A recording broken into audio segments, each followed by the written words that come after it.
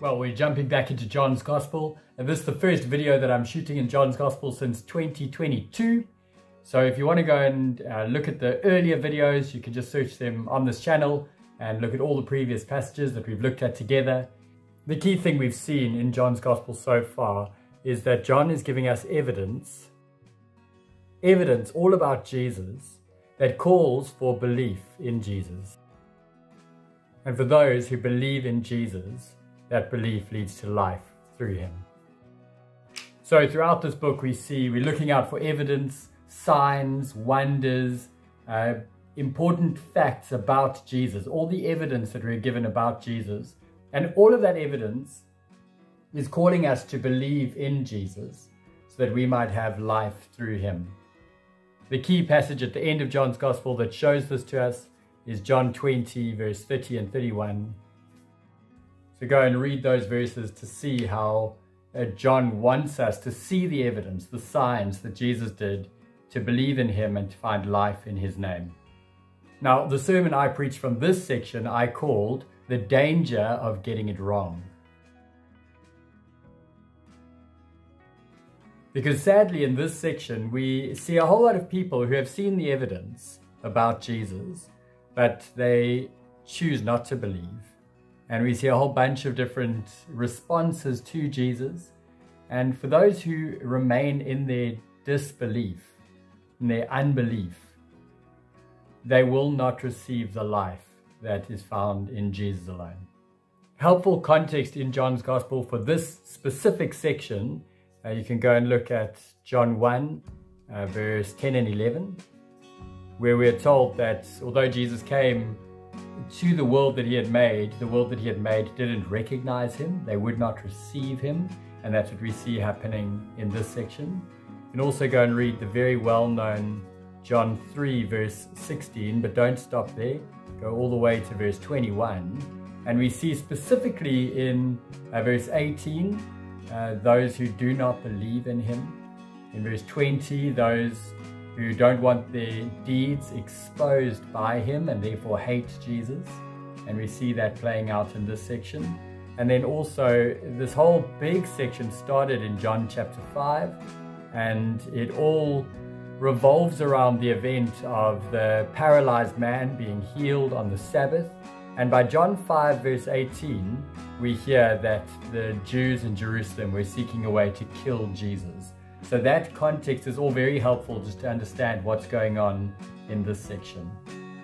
Now every passage in the Bible has a structure, and some of the hard work is to try and figure out the structure of any given passage, and that structure will reveal the emphasis, and then the emphasis of the passage must be the emphasis that we teach when we're teaching God's Word. And there are a number of different tools that you can use to see the structure, to see the emphasis. And I think the key tool in this section is the tool of looking at the different characters. And Jesus is obviously the central character in John's Gospel, and he is the central character in this section. So have a look at everything that we're told about Jesus in this section.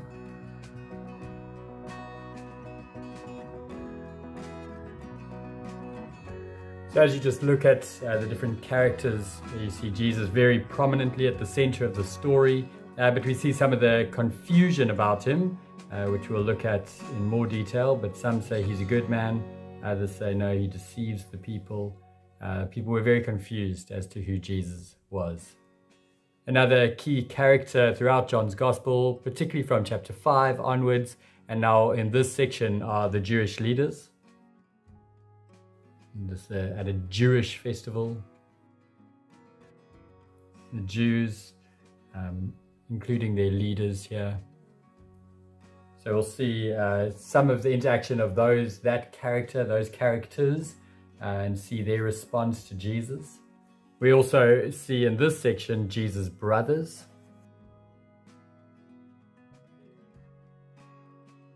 And then the final important character or group of people is the crowds, who function very much as a character in this section. And this whole section is showing us people who judged incorrectly who Jesus is, And it's calling us to judge correctly who Jesus is. So by looking at the incorrect responses to Jesus, we can then work out what the correct response to him should be. So one of the incorrect responses we see is that they were looking for a way to kill him. This key idea of belief, calling people to believe in Jesus, tragically we see that Jesus' own brothers did not believe in him. And so that idea of belief comes out. And this idea of evidence that we're given here, we see Jesus' brothers say to him, go to Judea so that they may see the works. That is a repeated idea.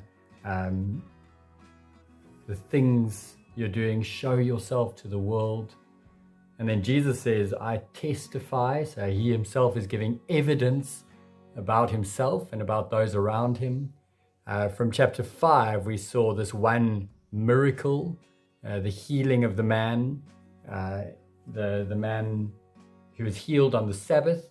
And that is a key sign that we're shown in John's Gospel. And because Jesus was doing these things, as I said, by the end of chapter 5, we see that the Jews are out to kill him. That's why they're looking to kill him. We're also told in chapter 5 because he claimed to be God, making himself equal with God. So they saw him as blaspheming. Another character in John's Gospel is what Jesus calls the world. And the very famous John 3:16 speaks to this. For God so loved the world that he gave his one and only Son. But here, a very key verse in this section, Jesus says, the world cannot hate you, but it hates me because I testify that its works are evil. So we see that one response to Jesus is to hate him. The Jews are looking for a way to kill him. His brothers don't believe in him. All of these are a response of hatred towards Jesus, not believing that he is who he says he is. Now, some massive irony we see in this section is we're told that it was the Jewish Feast of Tabernacles. Now, for context of Tabernacles, you can go and read Leviticus 23 or Deuteronomy 16.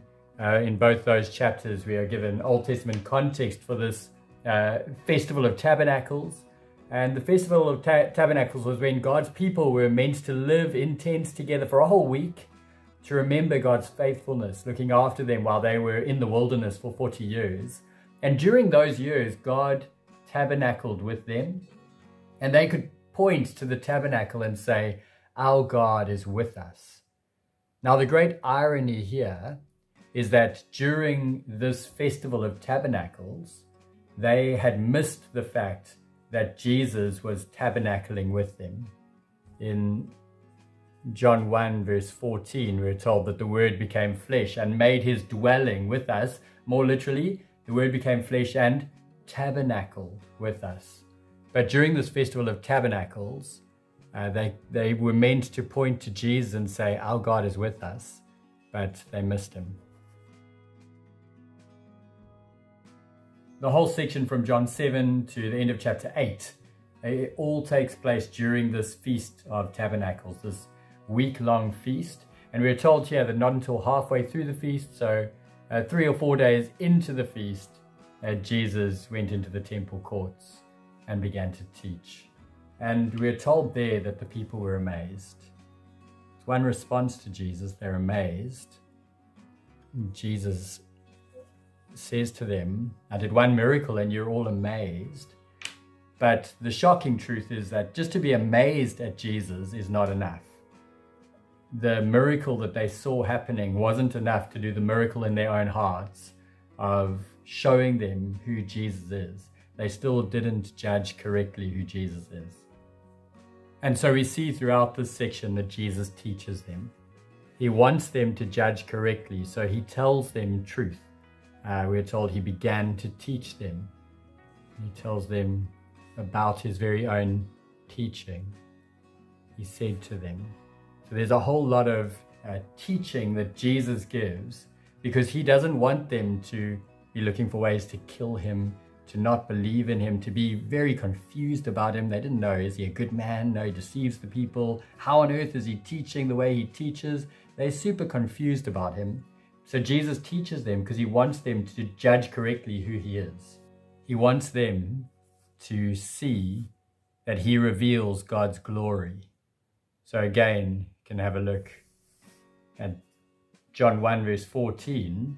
The Word became flesh and made his dwelling among us. We have seen his glory. Jesus revealed God's glory to the world, and yet these people missed it.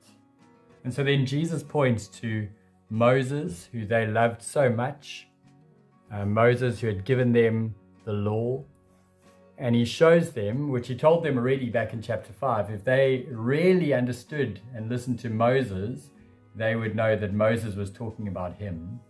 But then he speaks about the law that was given through Moses, and he specifically focuses in on the Sabbath and their understanding of how to keep the Sabbath. And he shows that even on the Sabbath they could circumcise their sons, but now they are judging Jesus for healing a whole man's body on the Sabbath.